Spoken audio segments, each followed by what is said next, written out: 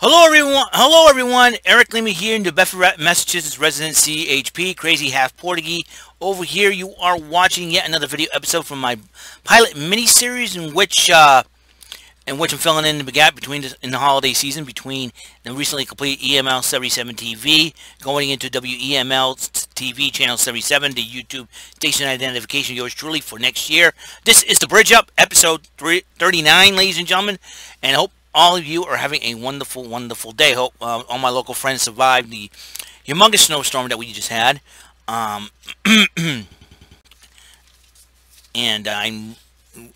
it's still snowing a little bit out there, not much, but a lot of rain was in the forecast too, which I did not know. So it helped out somewhat. So so to say the least,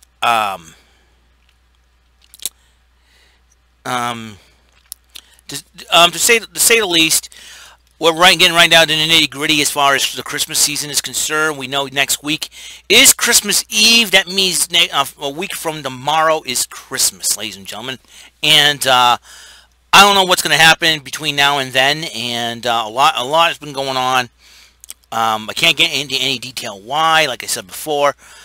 But it is a major concern, but I don't want to disclose anything here because there's eyes out there that I cannot trust, and ears out there that I cannot trust as well. So that's something to that's something for me to deal with.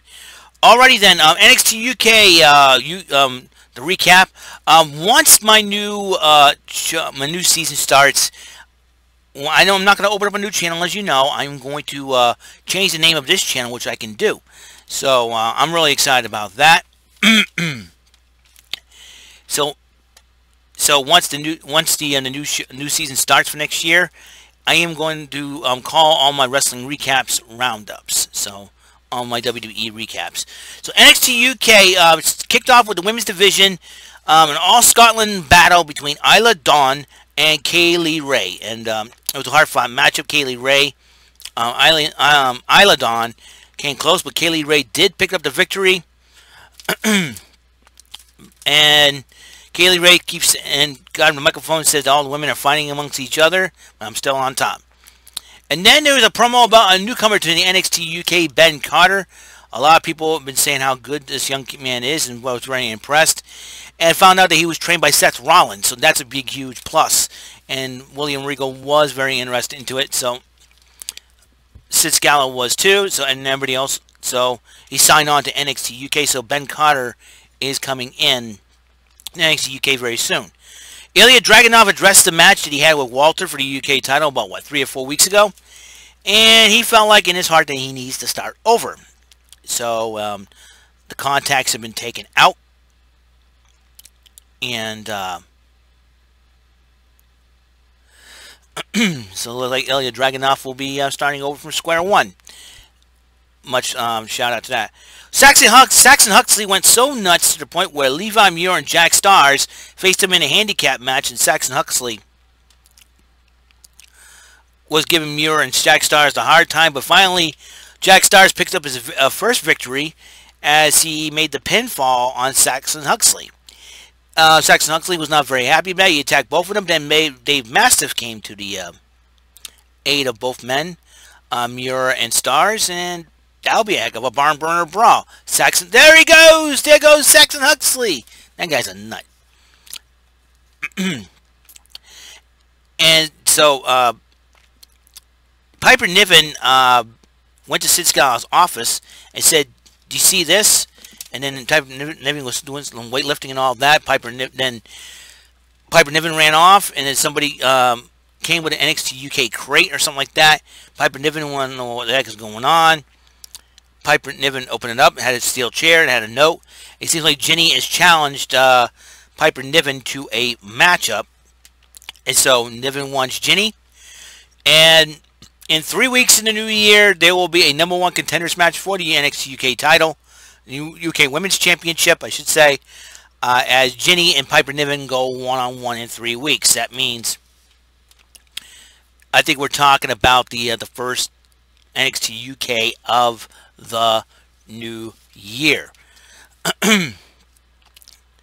So Rampage Brown came in and talked to Dave Mastiff, and he says, "Hey, well, you know, Mastiff, I'll fight anybody." So Rampage Brown nods his head, and the A Kid who's been very, very impressive in the Heritage Cup tournament has won. He beat Tyler Bate. He was beat some of the best superstars ever, and he decided, well, there's nowhere to go but up, and I'm going to be challenging Walter. I want to challenge Walter for the NXT UK Championship. Walter comes out, he gets upset, saying, "How dare you call me out and run your mouth? I am the United Kingdom Champion." And the Lucky and Kenny Williams was in the training room talking to one of the cameramen. He says, "Doesn't look good." Amir Jordan talks about, "Hey, what about we get focused on the tag team championships?" And all that, yeah, but, I see the way you've handled yourself in singles competition. I think you should be fine. We'll get you going. So they were talking about trying to get back in the tag team title situation. Trent Seven decided to address this situation, and he decided, well, there's some things he needs to work on, and he's going to deal with them. So he says, bear with him. So that's what's going to happen. A newcomer, Josh Morrill, took on the other newcomer, Rampage Brown. Josh Morrill gave Rampage Brown all he can handle, but then Rampage Brown in the end did defeat Josh Morrill. So Rampage Brown picks up another victory. Where can he go from here? We'll find out. Sid Scala made an announcement about what happened between A-Kid and Walter in the new year. The NXT UK title will be on the line. Walter will defend against the A-Kid. That's a huge matchup. So A-Kid did earn that shot. So after his impressive win in the Heritage Cup tournament, a victory over Tyler Bate. So, and Sid Scala and Johnny Saint agreed. Let's get an NXT. If both parties agree, NXT UK title match. And the Gallus versus the Hunt, the NXT UK tag team titles on the line. This was going to be a barn burner brawl. Now I want to say something about Eddie Dennis. Eddie Dennis reminds me of the late great WWE Hall of Famer Mr. Fuji. He can wrestle. He's very intelligent, and he's very, very devious minded. And when I saw Eddie Dennis, he reminds me a lot of Mr. Fuji. Mr. Fuji was intelligent, devious-minded, and can wrestle, like Eddie Dennis, and that's why I like him to be. And always reminds me of Mr. Fuji, man. And I think with the Hunt, you know, the Hunt could be the Wild Samoans, so, you know, remind me much of the Wild Samoans, the Head Shrinkers, the Bushwhackers roll into one with the and unorthodox, very wild, very crazy. But it was a heck of a matchup, and when Eddie Dennis got involved, that would have been changed the match around. But then Mark Coffey tried to get at him, and then he was attacked by Primate, and then Joe Coffey came out and attacked Eddie Dennis. And then while that was going on, here comes Flash Morgan Webster and Mark Andrews pushing the Hunt off the top turnbuckles, ready to finish off Wolfgang. And then Gallus capitalized on that, made the pin.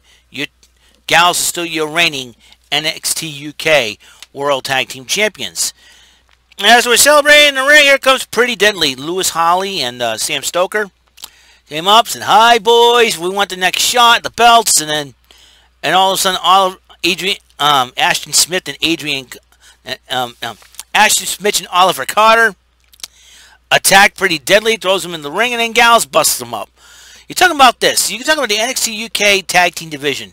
Even without the Grizzled Young Veterans and the rest of the Imperium who are in the NXT US, getting that division off the ground as well, I think the NXT UK Tag Team Division is still running good. I mean, you got Gallus, the champs. You got the Hunt, who put up a good fight against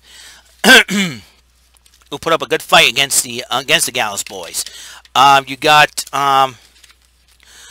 the South Wales Subculture team of Mark Andrews and Flash Morgan Webster. You got Pretty Deadly, Oliver Carter and Ashton Smith. You got the Lucky and Kenny Williams and Amir Jordan. This is going to be very, and if Trent Seven and Tyler Bate can get themselves together, back as Mustache Mountain, they could challenge. So they've been former NXT Tag Team Champs as well. So that could be a lot of options here, and Gallus, see how long I'm going to do it.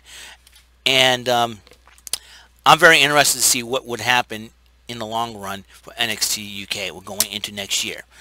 So that is all the time we have on episode 39 of The Bridge Up, the NXT UK recap for December the 17th, 2020. Tomorrow is SmackDown, the final SmackDown before TLC. We get 205 Live, and now we're making everything. It's going to be something else. So I will see you guys later. You guys have a wonderful day, and hope you guys survived the snowstorm. If you're enjoying the snow out there, enjoy it as much as you can. I know it's a little bit. It's going to taper off pretty soon in the afternoon. All right. See you guys later. Have a good day, guys.